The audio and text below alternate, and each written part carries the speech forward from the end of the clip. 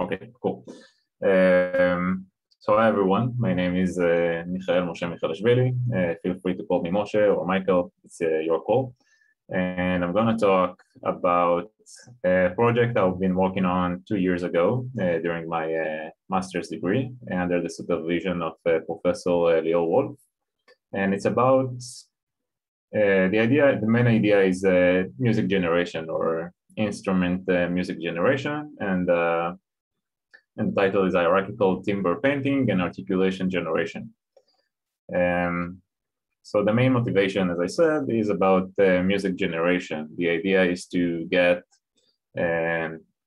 some input signals or features that would represent how we would like to have some musical piece played by a monophonic instrument, let it be, I don't know, saxophone, clarinet, trombone, violin, etc., and etc. And the idea, the goal of this project, the main motivation is to be able to generate music given some basic features we give to the model. And let's talk a little bit about those features. So the input signals we're giving to the models are pitch and loudness. So the idea is that, something that I didn't mention, the network is trained on music generation. And at the end, we want to generate, as I said, monophonic pieces of musical instruments. But another, I think, fun and byproduct of this architecture choosing is to be able to have a timbre transfer. So the idea is to be able to get a recording of one instrument and play it using another instrument. That's why the signals we choose were pitch and loudness, because they are quite general or generic in a sense. I mean, most of the instruments have distinctive pitch, and loudness is a really common feature in audio in general. So for good timbre transfer, we need features to be disentangled from the source. So in a way, it's not 100% correct. I mean, there is some entanglement between, let's say, pitch patterns and some loudness patterns to instruments, but in general speaking, it works quite well. So this is one reason we chose those signals and provide them to the model for generating a sound. And the other reason is that they provide enough information from the user to reduce the disambiguity for the model. And we'll talk a little bit later about how exactly we provide those signals to the model or how we calculate them. And let's talk a little bit about the generation process. So usually in the generation process in general, we have the condition features, let it be audio generation, speech generation, image generation, etc., etc. And we have a network that gets the inputs and generates the output. And usually we use one network for the whole process. What we decided to do in this work is to separate, to give some kind of a relaxation to the generation process. So instead of having one shot generating the audio from the input features, we have some cascade of networks, I would call it. As I said, the generation relaxation. So we have the first phase, which is called in our paper the articulation phase. So the idea is that on the first phase, we generate the sample we wish to generate, but in a low sample rate, in low frequency. Let's say the final output would be 16 kilohertz. So the first stage would generate audio in 2000 hertz. And so the idea is like to separate the stages of generating the audio we wish to have and finding it by cascade of hierarchical timbre painting. So we call it timbre painting because on every stage of the generation, we add more details and timbre details. to the musical piece. So let's talk a little bit about the progressive generation. I think, I'm not sure if it was the first time progressive generation was used, but I think this is maybe one of the most famous papers, was the state of the art for face generation back in the day, 4 years ago, which is, I don't know, ages in deep learning terms, but still worked quite well. I mean, people were struggling to generate high resolution images, and the idea behind this paper was to generate the images in a step-by-step notion. So we also have here a generation of low resolution and low frequency, like we have the spatial frequency of the images. So first we generate the basic template of the image, and then we add more and more details as training goes by. So it kind of resembles what we try to do for music. So let me, before I delve into the architecture part and speaking technical, I'll just let you listen to some samples. So as I said, in the training phase, what we want to do is to reconstruct the input tune, a reference tune. So here we have a saxophone example. Please let me know if there is any problem with the audio. I think it should work, but if not, we'll fix it. So this is a sample of the input audio.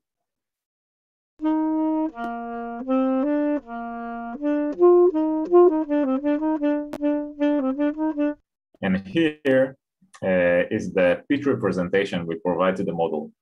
So instead of using the numeric sequence of the pitch values, we decided to give the model, I mean, it's kind of wave shaping model in a way, because what we provide the model on the first stage, instead of the frequency list, is the sign excitation of those frequencies, and it sounds a bit like this.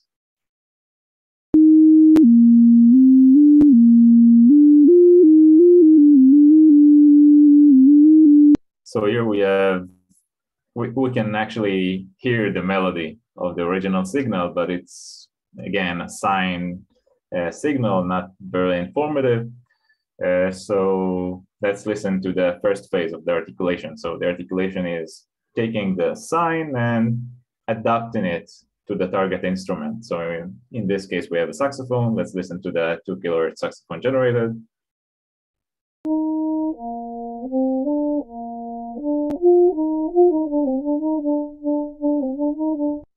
And here we already have, we can recognize this is a saxophone. It's still a bit muffled, not fully expressive as the input sound, but we can already say this is a saxophone.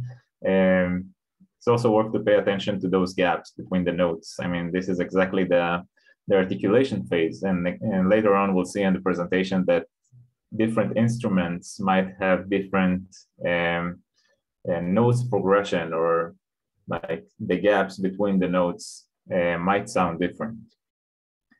So the next stage is the hierarchical timbre-painting. So on every stage of the generation process, we generate the higher resolution audio, providing it with the previous one. So let's listen to the 4 kHz.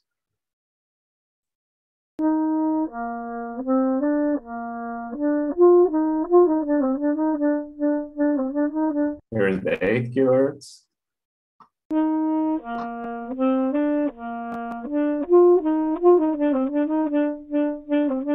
And the final output.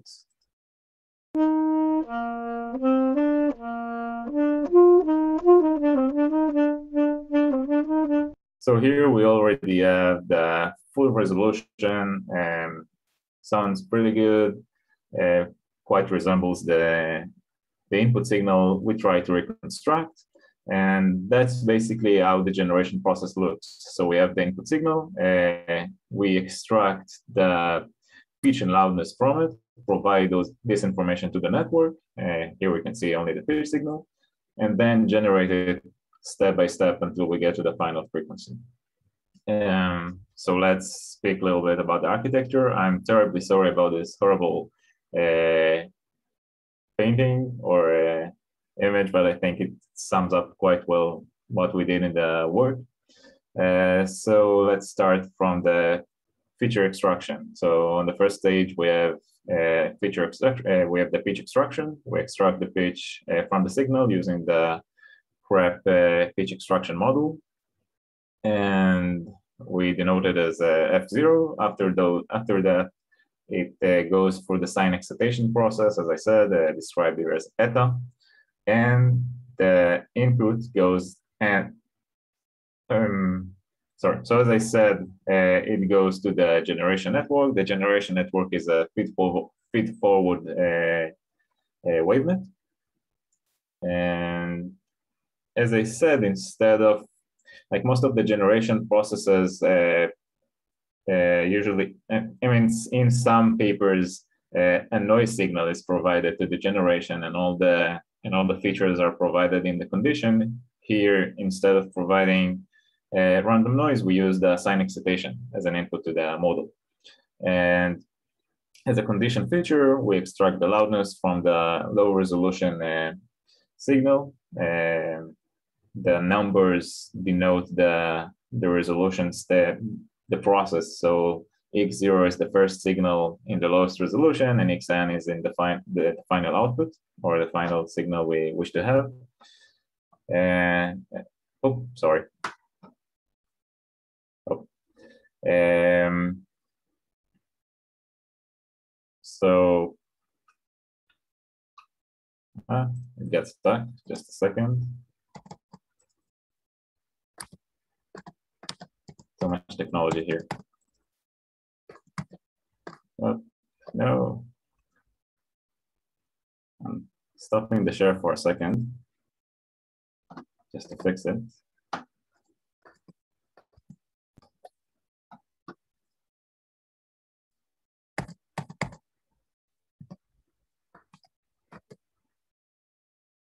Sorry for the technical issues. I hope I'll solve it in a minute.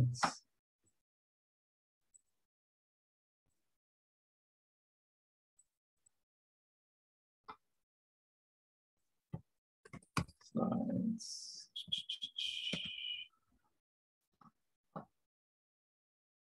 Okay, I think we're back. So let me bring back the share.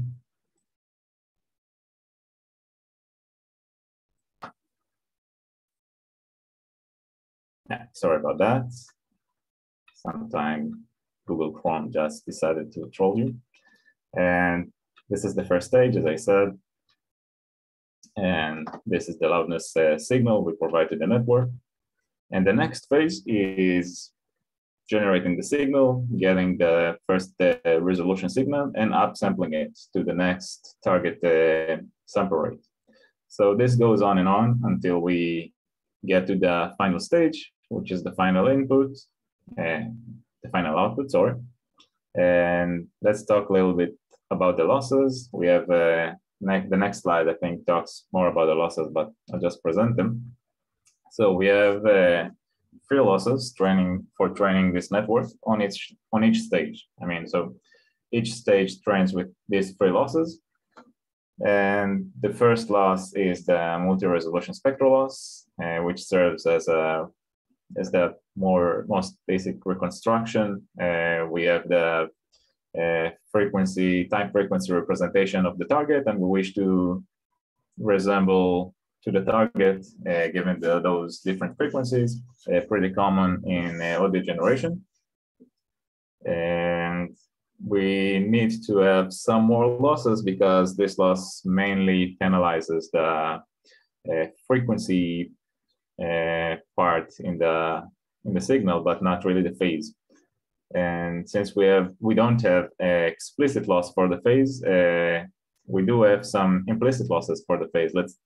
Also using multi-resolution spectral loss is a bit constrained about the phase, because if we want the signal to be coherent in many resolutions and not only one, the audio has to the network, has to learn a better notion about the signal, but we also have the adversarial loss. So we want the output to be as similar as the distribution of the original inputs. So we train a discriminator, and the duty of the discriminator is to decide whether a generated signal is fake or real, given the real distributions of signals and training on the fake distribution of the generator. So we have the adversarial training here. And we also have the perceptual loss. The perceptual loss is another reconstruction loss using a pre-trained network that has features which are correlative to auditory perception, specifically pitch. Here we use the CREP network, as we used the same one used as feature extractor is also used as a perceptual loss. We ask the model to provide with the model that the output features of the generated sample would be as close as possible to the features extracted from the original signal. So as I said, here are the losses, and the training paradigm is pretty much following the parallel waveguide setup, where we have a generator and discriminator. The main difference architecture-wise is using the sign excitation as an input instead of a random noise. Each stage of the training, okay, actually I'll talk about it on the next slide. And the CREP loss is using the output of the fifth block as in DDSP paper. By the way, really cool paper, one of my favorites. I'm sure you already discussed it in on this group. Okay, so the training process. The training process, we trained each model on a single instrument, which means every model is for a single instrument. The instruments and the recordings were taken from the URMP dataset. And few tricks for getting good results using the low resolution models as initialization to the next stage instead of using random weights improved the model, mainly made the converge result better and did it faster. So this is a tip I could give in hierarchical generation, at least for this work. About weighting, using same weight for all the losses, for all loss components. Play the guessing game to decide which instrument is described by which log spectrogram. So let's listen to the input.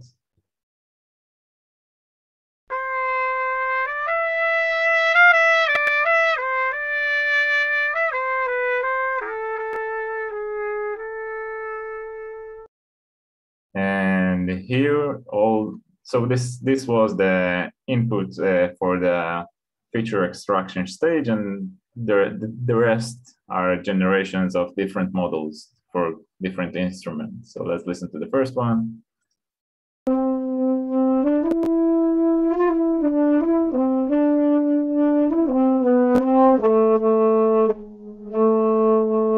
So this was a conversion to a saxophone, and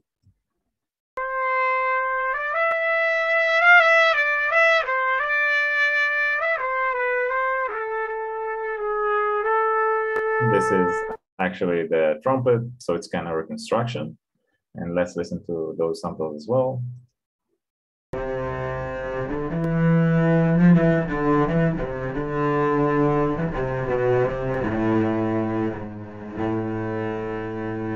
So that was the cello, and the last one here.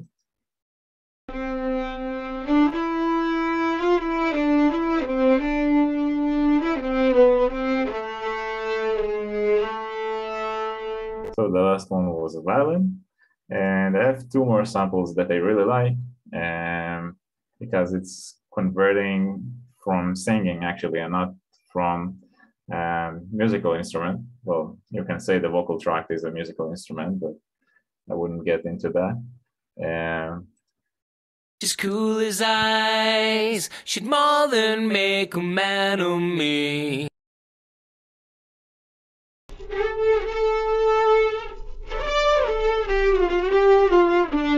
Or to a saxophone, I think. Yeah.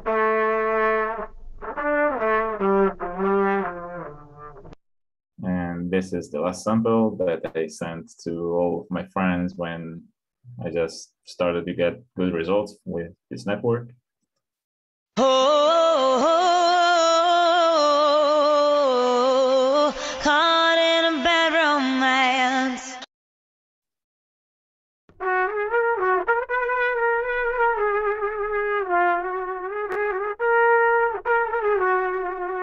So that was the trumpet, and